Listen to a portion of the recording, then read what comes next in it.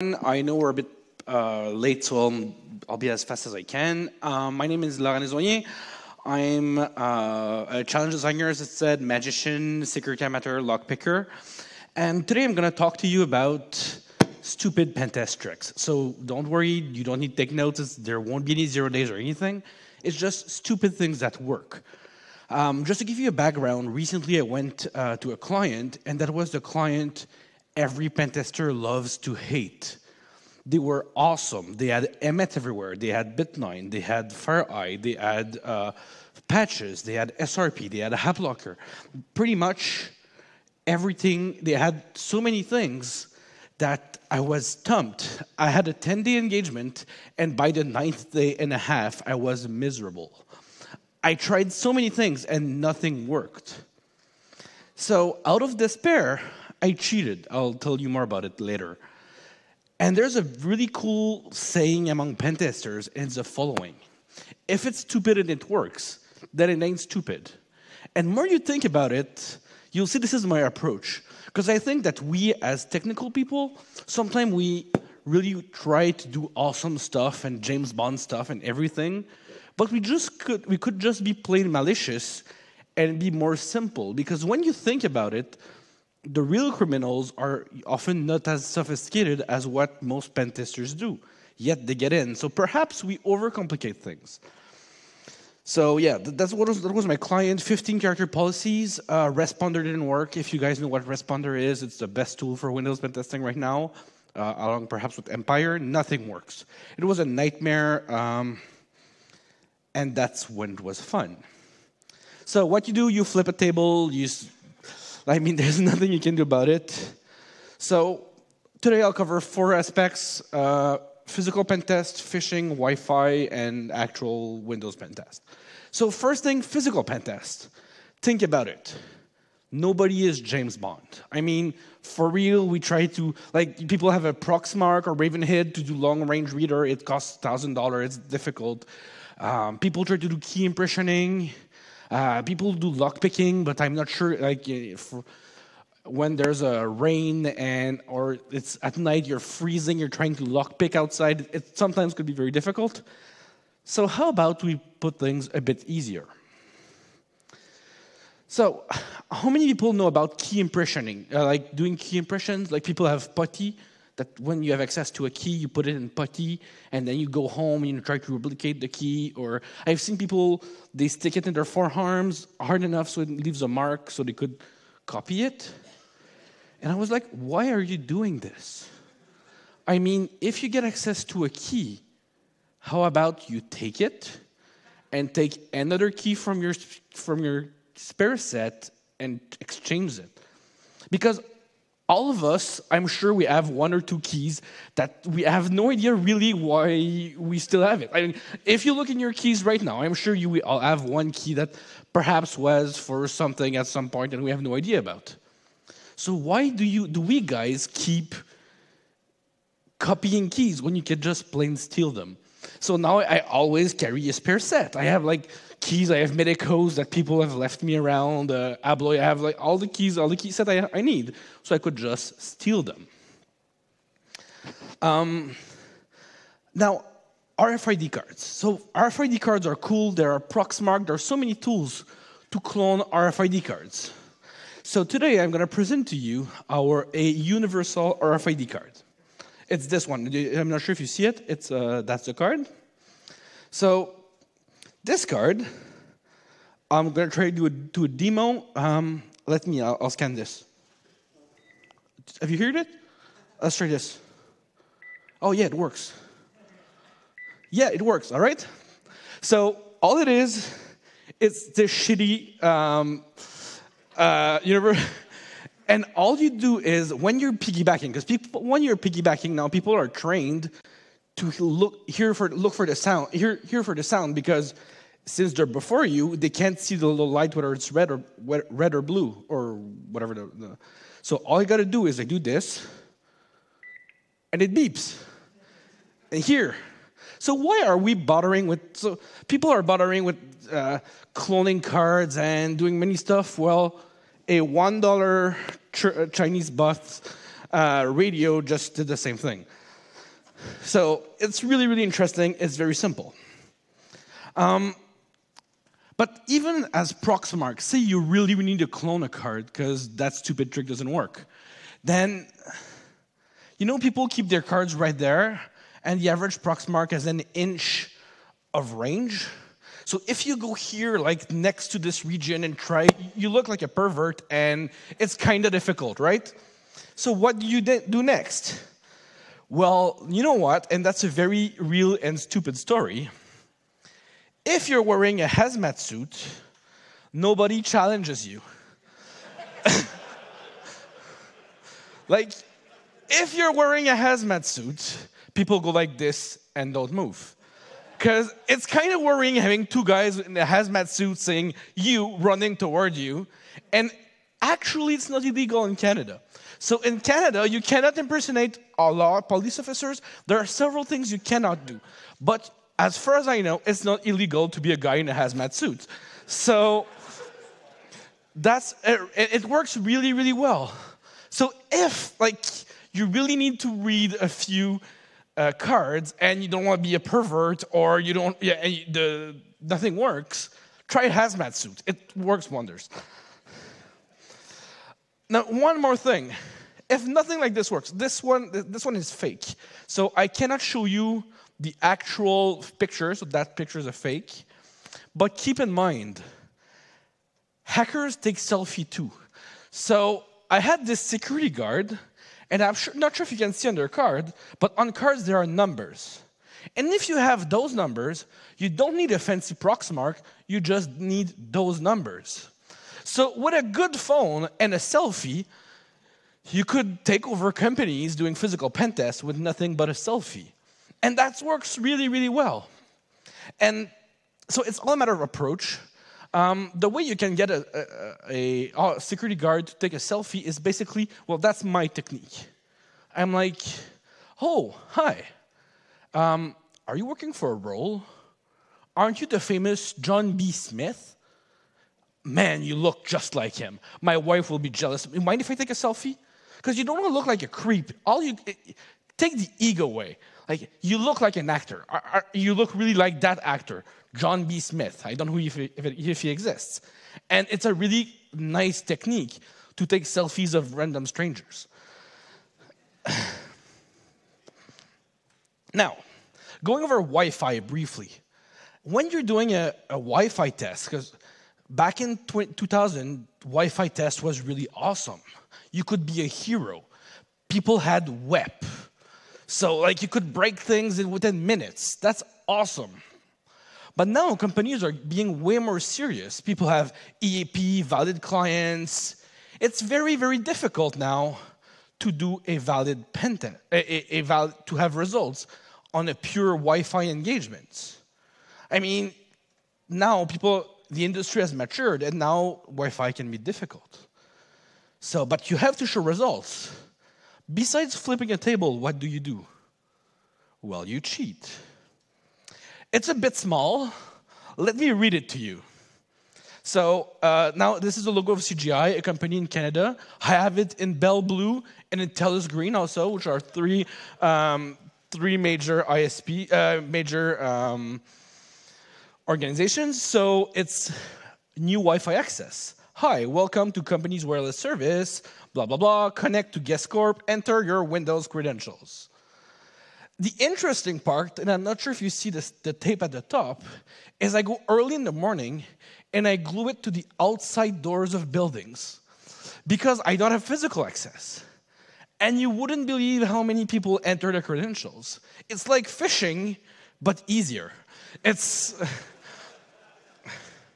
And I'm really, really bad at drawing, so what I did is I went on Fiverr, I paid $5 to get this, and it works really, really well. So next time you have to do a Wi-Fi engagement, instead of buying those huge antennas and then trying to go on Cloudcracker, try to take an exchange and try to crack it, and then you need a certificate and do all that stuff, which is awesome, but it's complicated. How about we just cheat? All right, if it's stupid and it works, then it ain't stupid. Now, when you're doing your Wi-Fi portal thing, use a different SSID than a real one. The reason why people have whips, people have fancy technologies to block it, but they only block your own technology. Like I couldn't be NSEC guest. But if I had a SSID called new NSEC guest, or this one works, or any one of those, then it would work, and most whips would be none the wiser, right? So as you're doing, if you're doing this technique, just use a different SSID, and you'll bypass pretty much all the whips technology.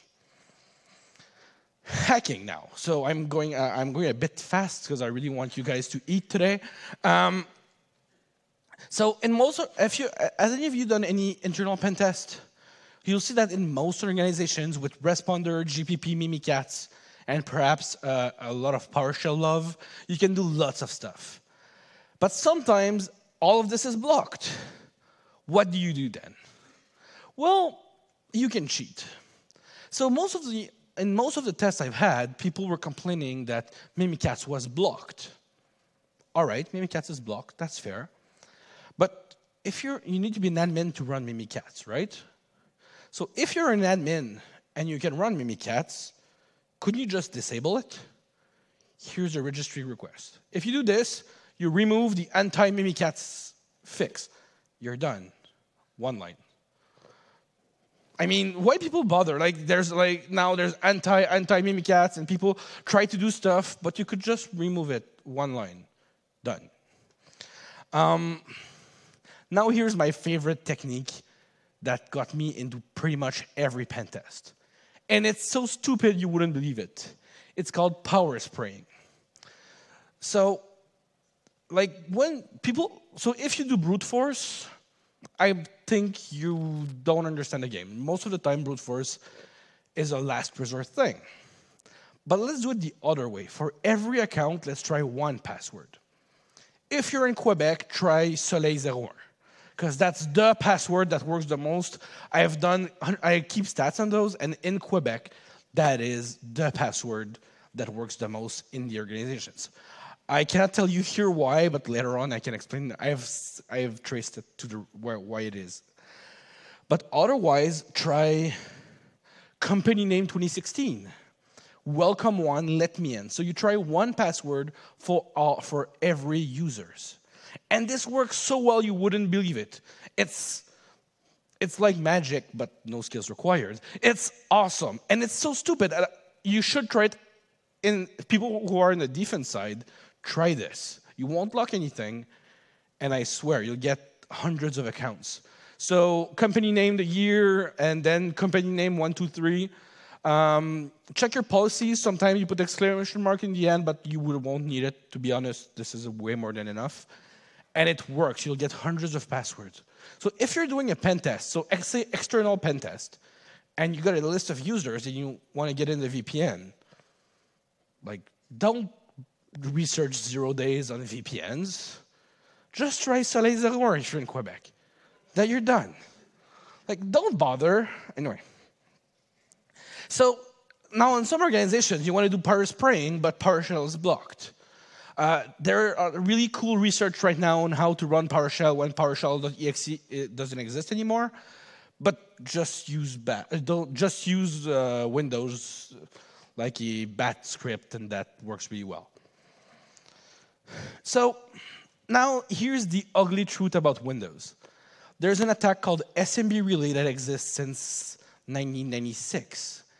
And while there was some patches in 203 that kind of somewhat a bit made the attack more difficult to execute, well, less trivial to execute, SMB Relay is an awesome attack. What SMB Relay allows you is to impersonate anyone without knowing their password and no matter what the password complexity is. So that means that my client who had a 20-character long policy, if you use SMB Relay, you're all set. You can impersonate a user. The very interesting part is that Tenable Nessus says this finding is a low finding. So nobody ever fixes this. So this will be you'll get shells with this all day long. So if you're stuck and you have no exploit, you have no users, you have no credentials, that SMB Relay is your friend. And this SMB Relay X is a kind of new library from Impacket. Those guys are awesome. That does everything, even for the new protocols, like the new NetNTLM and everything. So SMB Relay is your friend. That's the request. I'll talk a bit more about SMB Relay. Now, let's say all those things don't work. You can still cheat. Call support. If you're admin and you got Mimikatz, then you can get passwords in clear or use the steps before to disable anti-Mimikatz. And then you call and you need support to connect to you. And obviously, when support connects to you, you get their password in clear or their Kerberos token. So how can you convince help desk to connect to you? Well, I have two favorites, and basically I use always those two sames. My screen background is asking me for money. Because when you think about it, most ransomware, that's what they do. And if there's something that worries right now a help desk person, is this. So they will really, really connect to you as soon as possible and try to fix what's the problem. If that doesn't work, I have this really weird thing, and it doesn't make sense much, but people, it doesn't fit in any workflow, so they just connect right to you. Why did you install a dancing pig icon on my desktop? What's this dancing pig thing? So the average help desk guy just go in their workflow and dancing pig, and they connect to you. And that's exactly what you want, because once you've connected to them, then you can cheat. You can invoke Mimikatz, SMB Relay. In some cases, and now this is the only non-stupid trick, if you're not admin, disk are encrypted, and you have no way at all to cheat, you freeze the RAM, dump the RAM, and it works. But that one is a bit more advanced. And one more thing that I'm using, and this is so much cheating, is I have this executable called fake UAC. And all it does, it prompts you for UAC, asks you for your password, logs it on c-something.txt, and that's it. And it's a stupid trick, like asking for UAC, asking for a password. But if it doesn't work, just start it again. I've had not network admins, the first time they clicked on it, they didn't answer it. But by the 22nd time, they were like, yeah, bullshit, I'll just enter it. And it works wonders. And so I'm not a developer, so I don't do a lot of C#.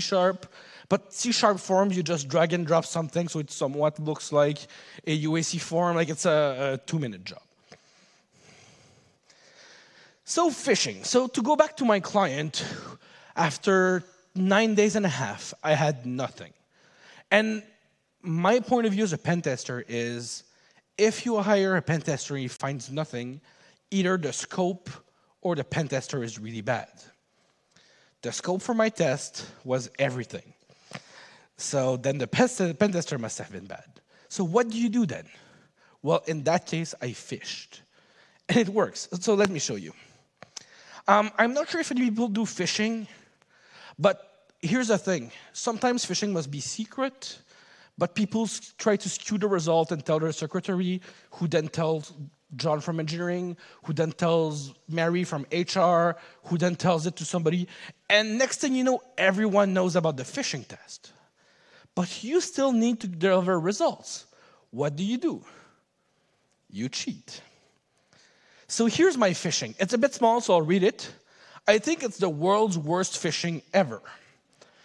Hello, I'm the Prince of Mugabe with problems, and I selected you to win $10,000 million.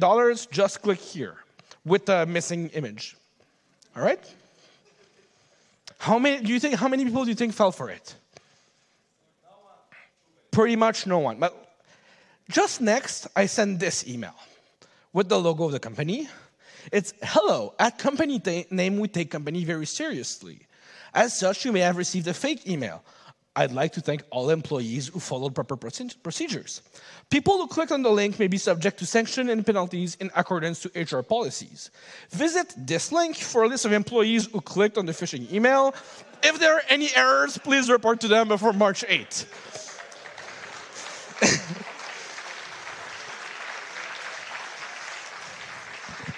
So I had a whooping 98% success rate out of a 4,000 employee. So it was a decent thing. And you'll also notice there's a missing icon at the bottom in this one too, all right? And there's one reason for it.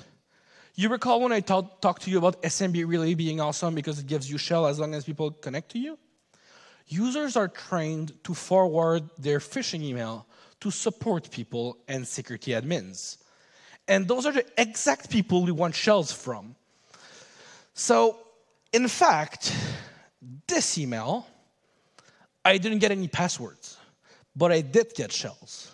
The reason why I got shells is because that people found it so sketchy that they forwarded it to their security admin who checked it.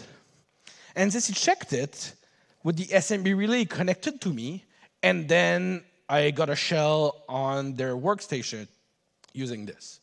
So you can cheat within a cheat. I mean, I always put fake images with SMB relay because people will forward it to their support. That's what they're told to do. So yeah, that's really, really awesome. Yeah, few things when you're doing domain selections. My favorite is just replace a dash instead of a dot. So support-my-domain, www-my-domain, hr-my-domain. So, and it works really, really well. It's stupid, it works. Costs me $15 and that works really well. One thing if you're doing phishing, always set up SPF records. It's really trivial. I use SendGrid to send my emails. They send 4,000. I send 4,000. I send 4,000 emails in one day with them. It works really well. All you need to do is have a valid SPF record. It's stupid and it's really worth it. No more spam for you because being in your spam filter is a problem. If you're doing phishing, make your life easy. I use Phishing Frenzy. It's an awesome framework. It's in Ruby. It's really, really great. If you want, I'm also told GoFish is really good. So if you're doing phishing, please don't do it by hand and start over all the time. You'll use those two phishing frameworks. They work awesomely well. One more key point before going to questions. As we're doing Pentest, we're told, oh, I always look for my logs. How can you tell if people look at their logs or not? It's a good question, right? Well, what I do is I send this request. It's or1 equals script alert -- password. So that request does exactly nothing, but it raises every alert possible. And then I send this referer, which, it's a bit, I have this referer that I only send there. So if people crawl my referer, it worked, then I know the logs are being looked. And you can even cheat and fish there with the SMB relay thing. Because sometimes on LinkedIn, I have the name of the admins. And then I have admin name naked as a referer.com as a referer. Or this person's porno as a referer. And so if I know which sysadmin will look at the logs, I can have their name in the referer, and I'm sure they will click. And the moment they visit the referer, then I do my SMB relay and I get shells and so on. So those are like really, really stupid tricks, but they really work. And that's pretty much it. Do you have any questions?